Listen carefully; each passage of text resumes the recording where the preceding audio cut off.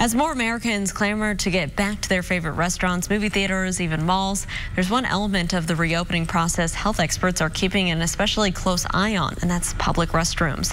Experts say those can be a petri dish for diseases like the coronavirus.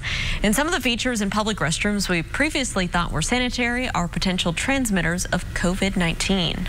The hand drying blower is a wonderful machine to spread germs and aerosols and droplets throughout the room.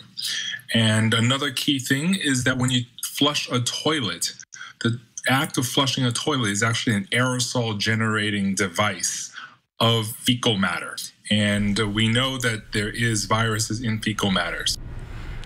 Well, public health experts say many establishments could take months or years to overhaul their bathrooms to meet new sanitation standards.